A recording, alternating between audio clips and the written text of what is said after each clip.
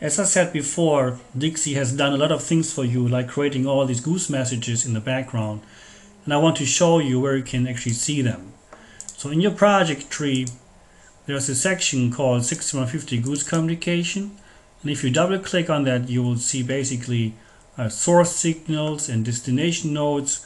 This is the same way how it used to be in Digsi-5, where you can manually assign source signals to destination signals by using goose messages.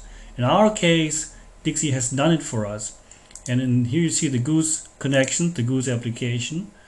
And if you open up this tree, there you see that the position of our ground truth is submitted to our first relay to this logical node. This is the goose connection that has been made.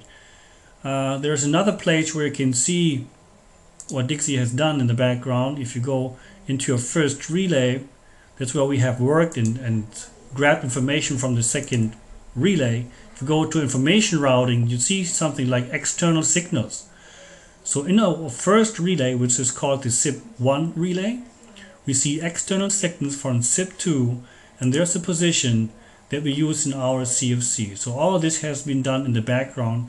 This used to be manually worked with SIPROTEC-5 in the past. So this is a really good way to automate without knowing the communications.